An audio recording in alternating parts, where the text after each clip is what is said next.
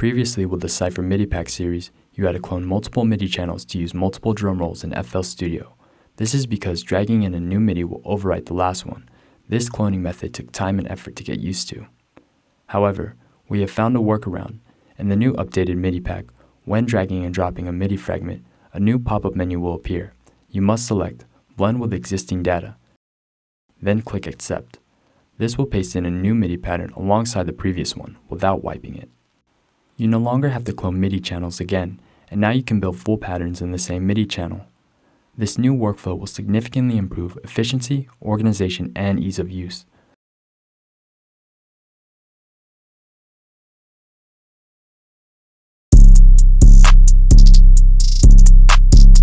The latest 808 Focus expansion pack has also been updated and works the same way.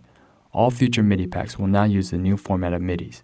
This is a huge change to workflow, and I hope it improves your experience.